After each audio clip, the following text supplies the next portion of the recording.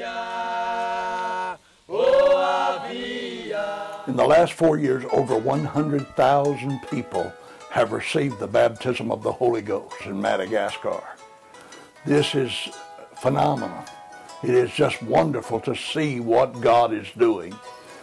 Missionary Chris and Paula Richardson, along with the national leadership, have done an outstanding job making sure that the revival continues and the blessings of God are continually poured out upon that work.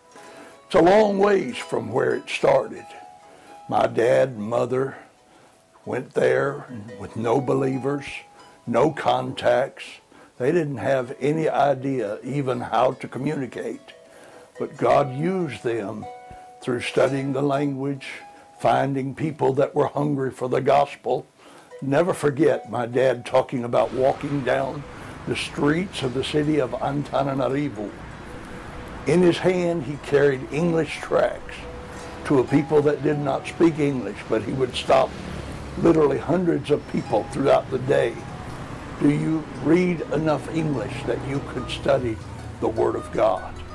And through this, contacts were made and people began to be won. And today we look at the glorious move of the Holy Ghost. Somewhere well over 800 preachers, near 900 churches, and God continues to move.